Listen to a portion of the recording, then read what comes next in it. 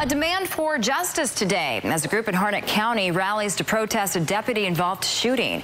John Livingston was shot and killed by a sheriff's deputy last month after two deputies showed up at the home where Livingston was at the time. The deputies were investigating a report of an assault.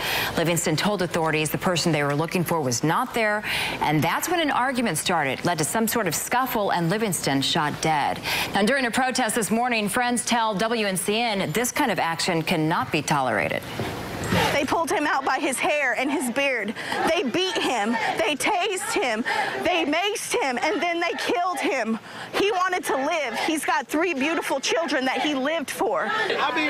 Emotions running high. We're going to have a lot more on this story tonight on WNCN News at 6 o'clock.